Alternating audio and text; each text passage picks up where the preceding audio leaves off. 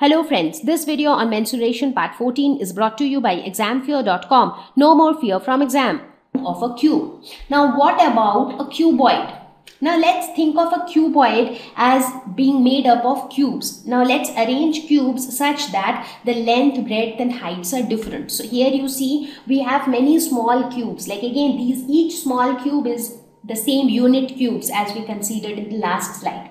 So here if you look at the length, how much is the length? So for the length you have how many small cubes? 1, 2, 3, 4, 5, 6, 7, 8, 9. So your length is 9 units. What about the height? This is height. So for height you have 1, 2, 3 small cubes. So that means height is 3. What about the width? This is the width. For width also you have 1, 2, 3 cubes. So the width is also 3. So for this particular cuboid, your length is 9, breadth is 3 and height is also 3. So how do you find out the volume of this cuboid? As I said, so see, each of these things, for example, if you think of the small cubes, so how many cubes do you need to form the length? You need 9 cubes to form the length, but you also need 3 cubes to form the breadth. So this length into breadth together will form the area. But the moment you put more cubes on top, what happens? Your height is increasing, therefore the volume is increasing. So when you want to calculate the volume, what you do? You multiply length into breadth into height. So length into breadth is basically the area of a rectangle.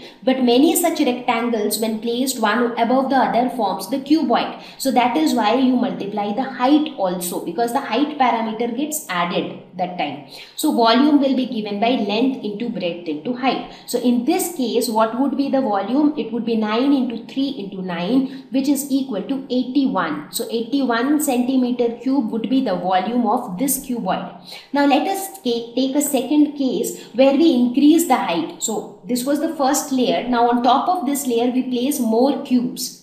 So what happened? So this is also a cuboid, but this time your length is still 9, your breadth is still 3, but your height has increased to 6 because this time your height is 6 units. And as a result, what is your volume? It is 9 into 3 into 6, which is 162 centimeter cube. So you see, the moment you increase the height, your overall volume increased, because overall size of the cuboid increased, it would occupy more space. So we can say that the volume of a cuboid is given by L into B into H, where L, B, H are length, breadth and height of the cuboid respectively.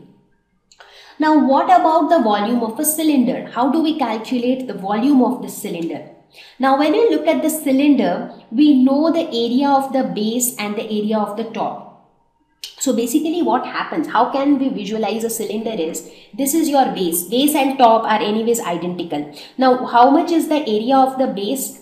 So this is the base, and area of the base is basically the area of the circle, which is pi r square. Now if you take many such circles and keep stacking them one above the other, you keep placing them one above the other.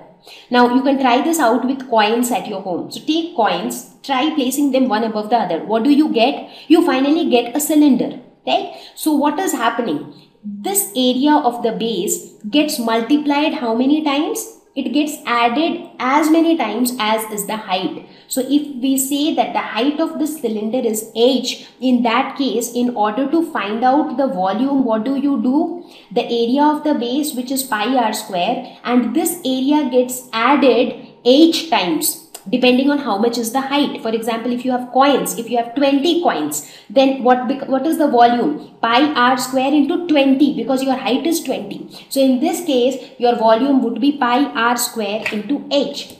So therefore we say that the volume of a cylinder is pi r square h, where r is the radius and h is the height of the cylinder. So in this fashion, we can calculate the volume of cuboid.